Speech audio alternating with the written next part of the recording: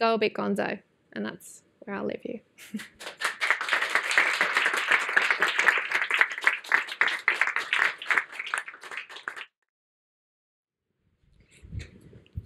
Okay, right.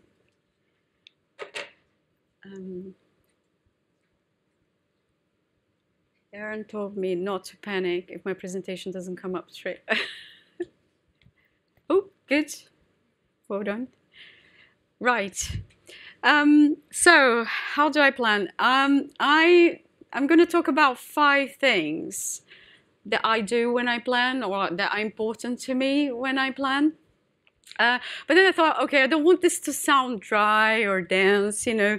So, and I've got this thing about me that you should know straight away, which is, I'm just putting out there, I think style is as important as substance. And I know this may sound controversial coming from a planner, but how we wrap our thinking, how we wrap the data, you know, how we wrap our ideas, it can make the difference between good and great, can create that magic in the pitch room or in the creative presentation. So, you know, and then on that note, I thought, okay, so how can I approach these five things that I do in a way that you guys are going to enjoy the session?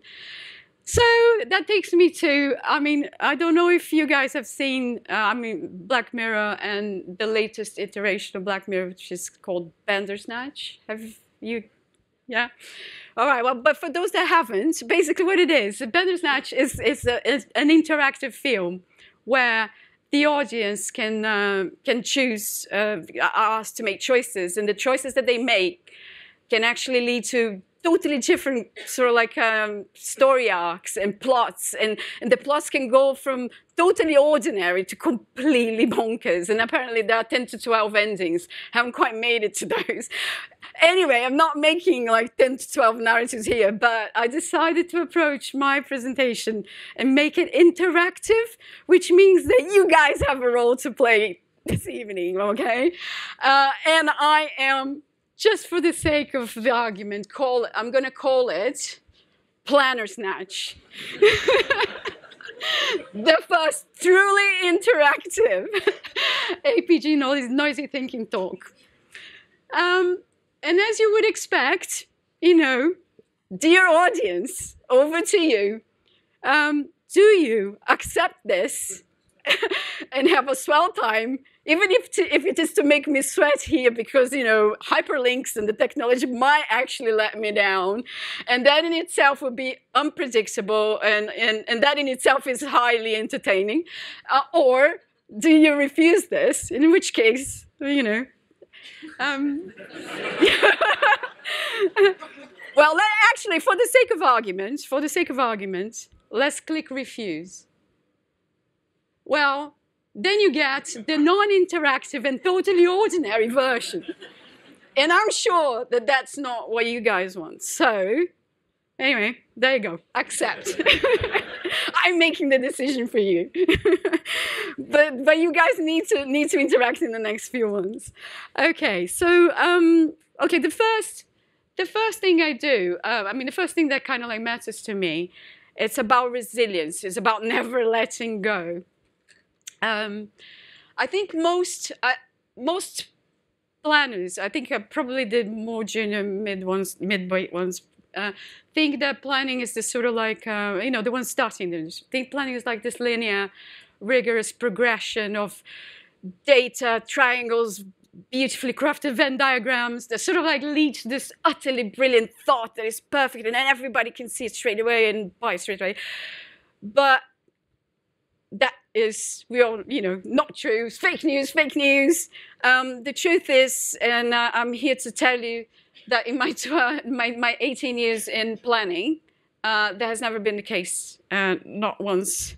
I probably should tell you about the wonderful messiness there is the planning process. Well, it's kind of both chaotic and wonderful, and out of that comes brilliancy. I came up with this analogy that is kind of like the game of life. You know, I probably should tell you and prepare you for all the resilience and the tough skin that you will need when you come to work and you're super excited about your brief and your creatives fucking hate it and think you're shit. And you know, that kind of feels like a tornado hits your house and the house is not insured. But in the game of life, obviously, not in real life. Some perspectives, advertising after all. But you know, but it kind of like feels really like, you know, it can get you down. But I should also tell you about the wonderful feeling that is working for 12 months or 18 months on a campaign, and it's out in the world, and it's not one of the collateral things out in the world. It's actually something that makes a cultural dent, and it feels like payday. You know, it's like, you know, but in order for that to happen, I think that the important thing is for a planner to stay close to everything beginning to end. The role of the planner really never stops. So, I mean, in my opinion, but over to the audience, when should planners let go? When the idea is bought and in the making, or never, never, ever? Not leading the question, by the way. Never, ever. Just for the sake of, you know, picking the wrong answer, when the idea is bought and in the making, you should try again. I think, you know, all your Super Bowl, super social, amazing strategy and that Twitter takeover that you sold to the client originally with a 2-minute epic, emotion-driving film is all gone because the media agent stepped in, you were not in the meeting, and now half of the budget is being put on a media partnership and the other half is being used on a 30-second TV-led daytime plan. So yeah, you should try again. So never, never, ever. Staying close and never letting go is important because that's the only way to dodge the what I call the planning twilight zone. Is when the bad stuff happens and you're not there. And you're probably thinking, well, if bad stuff happens, you're not there, that's a good thing. No, not a good thing. Because you're not there to protect the work, not there to protect the idea. That, and forgive me because you won't be able to read that, but imagine that as the creative development process. And just between us, because we are fellow, you know, planners and friends, I'm going to tell you the secret location of the planning twilight zone. It's right there after it's sold. Normally you are immediately not copied in meetings and you sort of like are not part of the process. And I think it's you need to proactively try to sort of like be there. So first thing that's important to me and that I try to do is just my planning never stops. And that's kind of like me briefing, and that's me doing production process and PPMs. Okay, so the second thing is about fluidity of style. So we all been talking about styles and stuff, and I think Craig kind of like talked about actually all styles are great styles. You know, every style is needed, but he tried to argue that, you know, his style is better. Fine, okay. So what I thought I could do here is like, well, which planning style is your style? I don't know if you guys ever play. There's this game online which is like, which Wes Anderson character are you? So I tried to sort of like, so I tried to follow a similar kind of style, and I kind of. So are you the EQ sensei? You know, the emotional lighthouse, the sort of like empathy lighthouse. You know, you are in a room with your clients, with your creatives. You're one with everyone. You know, you are the beam of light in the meeting. You know, you have this spidey sense. You just know what your client is thinking, and you use your power with great responsibility, and change the course of the meeting and sell the idea. You know, is that you? Or are you the creative strategist? God, you're creative, you got this. Creatives love you. You know, when they know there's a brief coming to the department and you wrote it, they don't just want to work on it. They fight to be in the briefing session, you know. You love riffing off your creatives. You co-write your briefs with them. You know, is that you? Is that your style? Or are you the Byron Les aficionado? You're all about driving effectiveness through reach, fame, emotion, you know, in your beautiful planning. You know, all that beautiful planning of yours and the beautiful universe of planning expressed in the sort of like a perfectly shaped bar chart bell curve that ends up in Tom Roach's Twitter feed. Is that you? Or are you the culture ninja? You're there in the trenches, you know, in the real world with the real people. You know, you're planning. You know, real planning doesn't care about Adland. You care about, you know, making cultural dance in you know, beyond the realms of Adland in real life. So, you know, in finding those amazing cultural truths and tensions, you know, is that you? Or are you the data wizard? 10 rows of data, no manners to you. You get your cup of tea ready, in you go. out comes amazing insight, you know, that nobody thought of, you know, the dark side of the moon, the data that, you know, you never looked at the data in that way. You know, is that you? And I think the interesting thing is there is no right answer. And there's no need to choose. Because all these styles are styles that you need in your life. I think the best planners, certainly, you know, my biggest mentors like Craig, you know, Richard Huntington, you know, Jim Carroll, Nick Hendel, I could name them all here. But the one thing I learned from them is that you should never pigeonhole yourself with a style. Actually, the clients, they differ. That's the beauty of what we do. We get exposed to different clients, different business problems, and you need to have the ability to adapt. So second thing for me is the best style is freestyle, you know, the fluidity in your style. Third thing, and this one is about precision and inventiveness in how you frame the problem and how you frame the ambition. Le Tigre, Magnum, Blue Steel. Oh, oh, so different.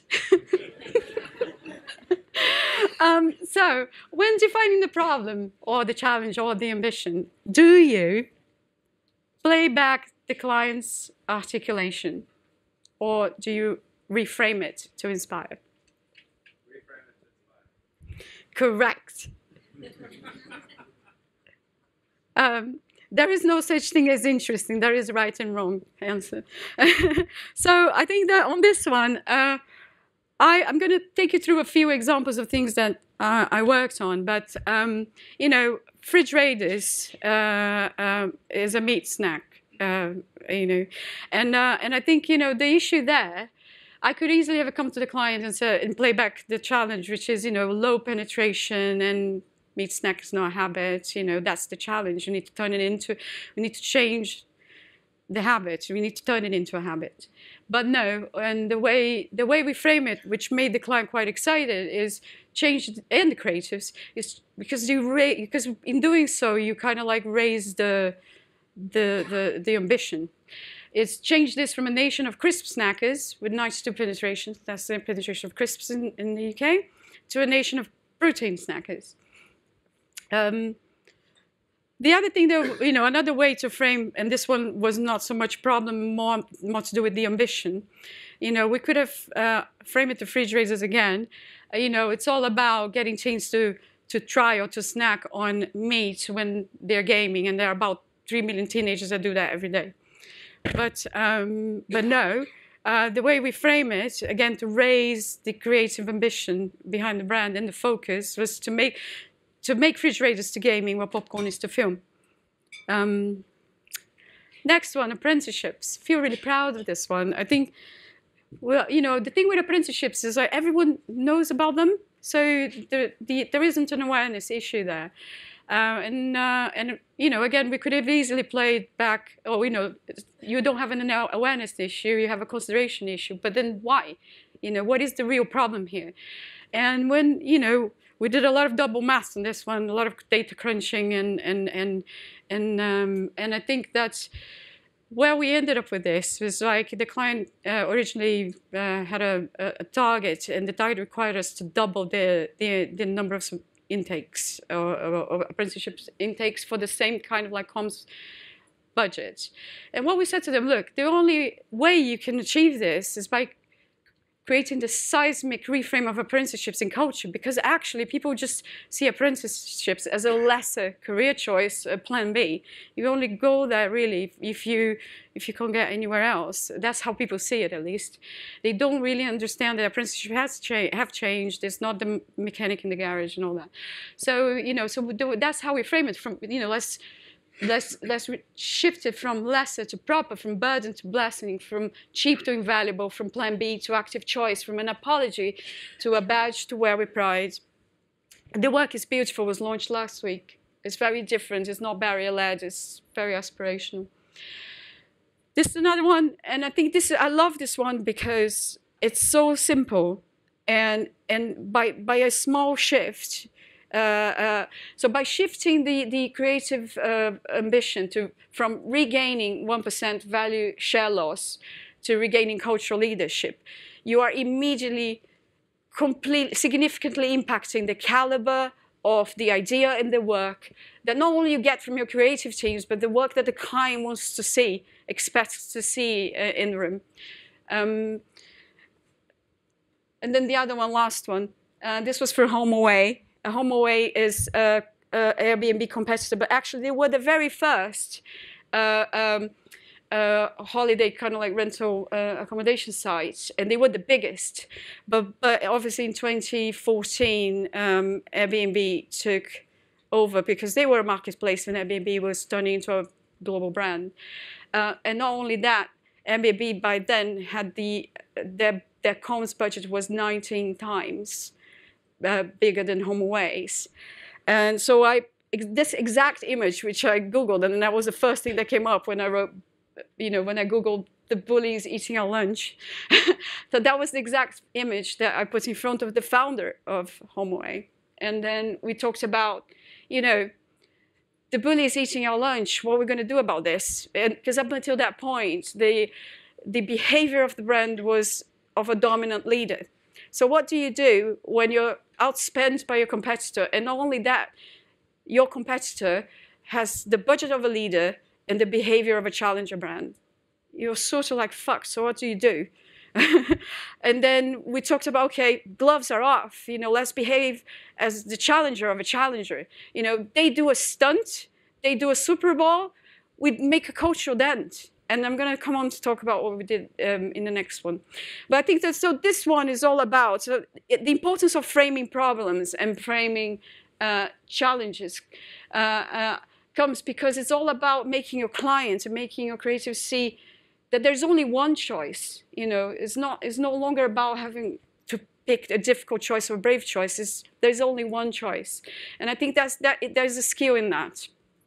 And by the way, for those that love Game of Thrones, best episode, Battle of the Bastards, is that moment when Jon Snow is up against an entire army. What shall he do? There's nothing else. It's the only choice. Anyway, but I digress. Number 4, culture. I mean, all the amazing and disturbing things in culture, you know, it's all brilliant. And I think, you know, we should all, as planners, kind of like embrace it, understand it. Because the truths and the tensions out there is what helps make our thinking and the work that comes out of our thinking relevant. So on HomeAway, and back to HomeAway now, the starting point of this one was in culture, and it started with the sharing economy and the impact of the sharing economy in how we people behave. The interesting thing about the sharing economy is that it normalized oversharing. Things that you would normally never, ever imagine that you ever share, like your house, your car, your dog. All of a sudden, it's okay to share. Well, or at least, you know, it's kind of like okay, you know, on the surface. So the cultural truth is we live in the age of oversharing. But then, when I started to dig into the consumer tracking, the data from HomeAway, the brilliant thing I discovered was this stat of 72% of people prefer not to share their holidays with strangers. So at the end of the day, hell is other people. really. Forget the whole sharing economy thing is a lie. Which took us to the human truth of, yes, we are in the age of sharing or oversharing, but deep down people really don't like sharing. And then HomeAway, the interesting thing and the big difference between HomeAway and Airbnb is Airbnb, by then, 50% of their inventory was shared. And HomeAway only deals with the whole house, so only whole properties, which took us to the brand truth of the whole house. And that's how we got to this challenger of a challenger campaign that had a pop at Airbnb called Why Share? And in that spirit of trumping, Airbnb, we took over the Eiffel Tower, and we made it to Jimmy Fallon and all the big publications out there. So big culture than that. So make it matter in the real world is the kind of like fourth thing. Last but not least, which one is more important? The brief or the briefing of the creatives? Briefing. Too right. Briefing. I think, look, the interesting thing about this is I think all you want is your creators to leave the room wanting nothing else than to work on your brief. That's the most important thing. The other thing is the whole us versus them. I think, I love the fact that I write my briefs with the creatives. We work together in shaping the ideas and crafting it. So we are one team. When one of my absolute loved working with these guys, they left Saatchi when I worked there, and they wrote me this lovely note, and they said sorry for breaking the band. And I think that sort of like captures how I feel creatives and planners should work together. So my last thing is, we planning. There's no such thing as us and them. There's we, and planning is better when creatives are, you take them on the journey with you. And that's that.